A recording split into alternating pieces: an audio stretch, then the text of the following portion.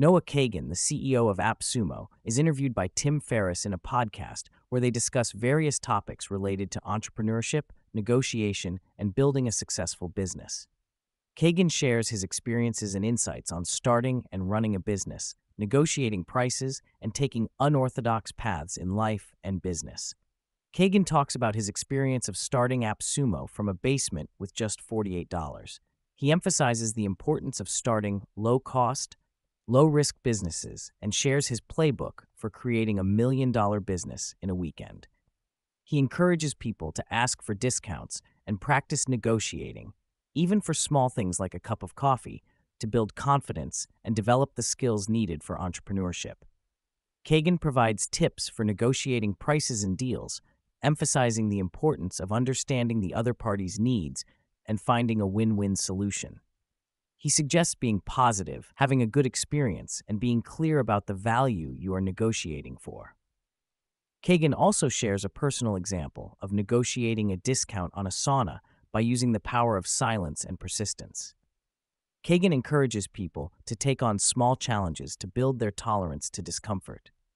He suggests asking a friend to invest $1 in their business as a way to practice and build confidence. He also recommends knocking on doors and engaging in conversations with strangers as a way to practice persuasion and sales skills. Kagan emphasizes the importance of asking for what you want, whether it's a discount, investment, or support. He shares examples of how asking for small things can lead to bigger opportunities and success in business. Kagan also highlights the concept of life punishes the vague wish and rewards the specific ask, emphasizing the importance of being clear and specific in one's requests. Kagan shares personal experiences of practicing what he preaches, such as asking for discounts and negotiating deals. He highlights the value of learning from these experiences and building confidence in asking for what you want. Kagan also emphasizes the importance of making business fun and enjoyable, even when taking on challenges and practicing negotiation skills. Kagan emphasizes the importance of having a singular goal for the company, such as achieving a specific revenue target. He mentions that at AppSumo.com, their singular goal is to achieve $45 million in net revenue for the year. To track progress towards this goal, they use a daily pulse system that provides key metrics related to traffic, conversion rate, and average order value.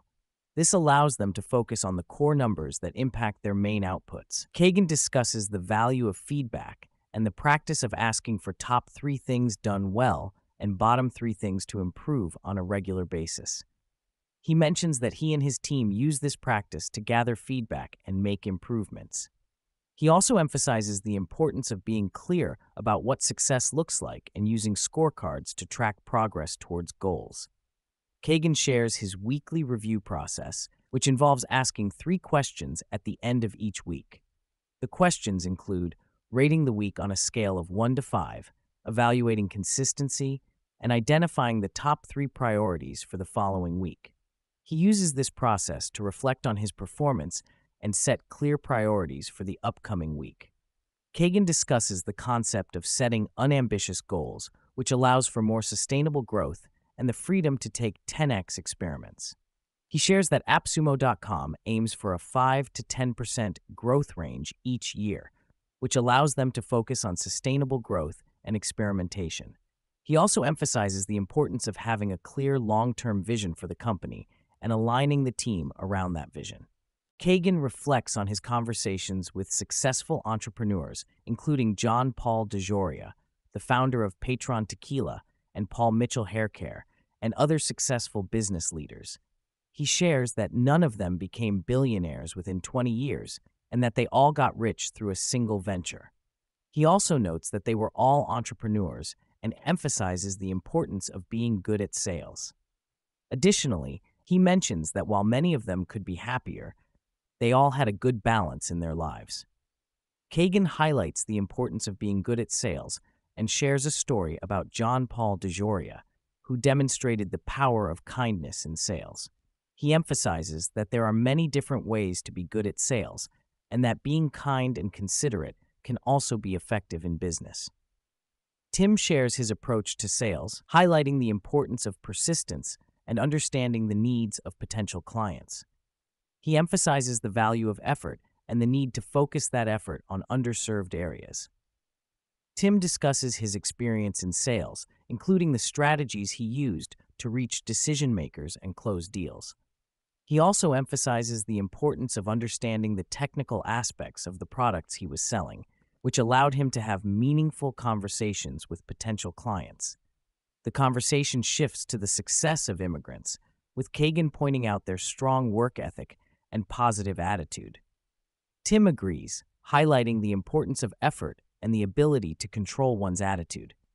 He reflects on his own experiences and the relentless effort he put into his early ventures, acknowledging the impact of hard work and determination. Kagan observes that Tim seems happier when recounting his early entrepreneurial experiences, and Tim acknowledges the excitement and fulfillment he felt during those formative moments. He reflects on the contrast between the early stages of building a business and the later stages of maintaining and optimizing it. Tim emphasizes the importance of enjoying the journey and finding fulfillment in the process, rather than solely focusing on the end goal. Tim discusses his current approach to evaluating opportunities, emphasizing the need to consider his unique strengths and the underserved areas in the market. He reflects on the challenges of differentiating oneself in a crowded landscape, particularly in content creation. Tim also explores the concept of the half-life of fame and the implications of algorithm-driven content consumption, which has led him to reevaluate his approach to growth and visibility. Tim shares his approach to identifying underserved areas, emphasizing the importance of experimentation and looking for neglected opportunities. He discusses the value of revisiting old concepts and finding ways to meet unmet needs in the market. Tim also highlights the significance of endurance and personal alignment with the chosen pursuits, rather than solely focusing on profit or external validation. Tim mentions that he recently revisited the 4-hour workweek to explore the principles and tactics related to virtual assistants. He emphasizes the value of revisiting past successes and principles, especially when experimenting with new approaches. Tim's books serve as references for him, providing valuable insights and strategies that continue to be relevant in his current endeavors. Kagan provides an example of a man named Jake who has a day job and dreams of starting a business. Kagan challenges Jake to come up with a business idea and test it in a weekend. Jake's idea is to organize high-end golf trips, and Kagan guides him through the process of validating the idea. They use simple methods such as Google Trends and Facebook ads to gauge the market demand for golf trips. They also create a 1-minute business model to estimate potential revenue and costs. Through this process, Jake gains clarity on the viability of his business idea and is able to take concrete steps towards making it a reality. Kagan emphasizes the need to overcome the fear of starting and to take immediate action. He encourages listeners to identify tasks on their to-do list that they have been avoiding and to tackle them head-on. He also suggests starting a podcast as a way to improve communication skills and gain valuable insights. Kagan believes that entrepreneurship can provide individuals with the option to change their lives and create opportunities for themselves, even if they don't aspire to be lifelong entrepreneurs. Kagan stresses the importance of simplifying business models and understanding the revenue dials of a business. He shares his experience of modifying the business model for AppSumo, a company he co-founded, to increase profitability. By adjusting the average order value and finding ways to increase sales, he was able to make the business more viable and profitable. Kagan encourages entrepreneurs to focus on finding simple and effective business models that can lead to success. In the case of Jake's golf trip business, Kagan suggests the method of pre-selling as a way to validate the idea. Jake creates a Google Doc with details of the golf trips, including pictures and pricing, and starts reaching out to potential customers. This approach allows Jake to gauge real interest and demand for his business idea before fully launching it. Kagan emphasizes the importance of taking small, actionable steps to test and validate business ideas, rather than getting caught up in overthinking and planning. Kagan highlights the value of reflection and persistence in the entrepreneurial journey. He encourages individuals to take a step back, go for a walk, and give themselves a break when feeling frustrated or overwhelmed. He emphasizes the need to look back on past achievements and progress to gain perspective and motivation. Kagan also shares his personal experience of being fired from his first job and how it motivated him to never be dependent on someone else for his livelihood. Kagan emphasizes the importance of experimentation and persistence in entrepreneurship. He shares his own experience of starting a business in a weekend by cold emailing a college student to partner in selling software deals.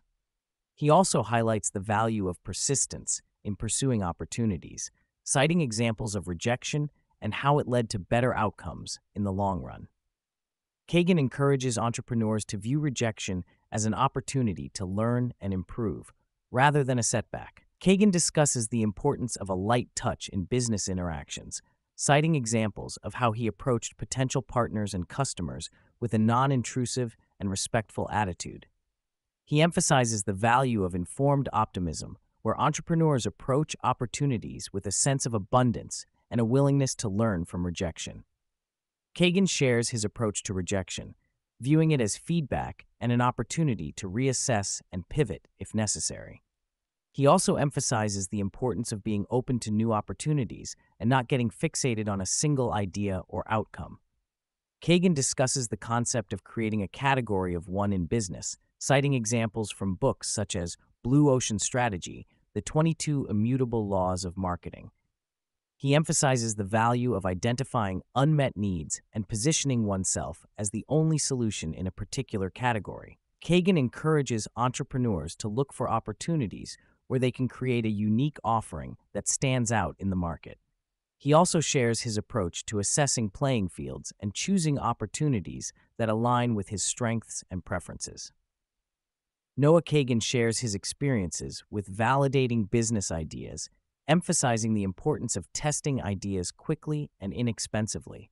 He mentions the use of pre-selling as a method of validation, citing examples of how he has used this approach in his own business ventures. He also discusses the use of marketplaces such as Etsy, Craigslist, and Amazon to test product ideas and gauge customer interest. The conversation also touches on the importance of simplicity and frugality in business. Noah Kagan emphasizes the value of starting with the easy and simple things first, rather than getting caught up in complex and expensive strategies. He shares examples of how he has implemented this approach in his own business, such as prepaying for all podcast ads to avoid accounts payable and receivable complexities. Noah Kagan surprises Tim Ferriss with a bag of Hanukkah gifts, including a travel backpack, a board game called Shotten Totten, a sample of Element electrolyte drink, travel clippers, and a memoir book titled A Million Miles in a Thousand Years by Donald Miller. He explains the practicality and usefulness of each item, highlighting their affordability and value for under $50. The travel backpack is a compact and versatile option for day trips, while the board game Shotten Totten offers a fun and engaging two-player game experience. The Element electrolyte drink is praised for its health benefits and refreshing flavors, and the travel clippers are recommended for their compact size and sharpness. Lastly, the memoir book A Million Miles in a Thousand Years is described as an inspiring read that encourages living a more interesting and fulfilling life. Kagan discusses his experiences with various coaches, including CEO coaches, business coaches, marketing coaches, and board members. He emphasizes the importance of seeking coaching in specific areas of weakness and the value of accountability and outside perspectives. Kagan also highlights the significance of recording coaching sessions and revisiting them to identify areas of resistance and opportunities for growth. Kagan introduces the concept of the 48-hour challenge, encouraging listeners to take action and make significant changes in their lives within a 48-hour time frame. He invites individuals to share their results in the comments section of the podcast episode, with the opportunity to win a trip to Barcelona, Spain, to spend a day with him.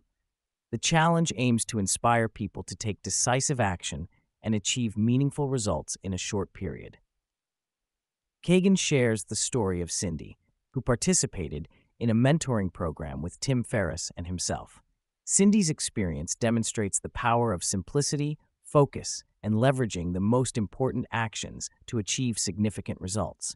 Her journey from a postal worker to a successful entrepreneur highlights the impact of taking decisive action and seeking guidance from mentors. Kagan emphasizes the importance of self-compassion and kindness, encouraging listeners to be more forgiving and understanding of themselves. He acknowledges the value of preserving mental and emotional energy by practicing self-kindness, especially during challenging or off days. Kagan's message resonates with the idea of nurturing a positive and supportive mindset for personal well-being. Kagan introduces his book, $1 Million Weekend, which outlines a simple approach to launching a seven-figure business in 48 hours. The book provides practical strategies and insights for aspiring entrepreneurs, focusing on the concept of simplicity, leverage, and results-driven actions. Kagan's book aims to empower individuals to take bold steps and achieve significant business outcomes within a short time frame.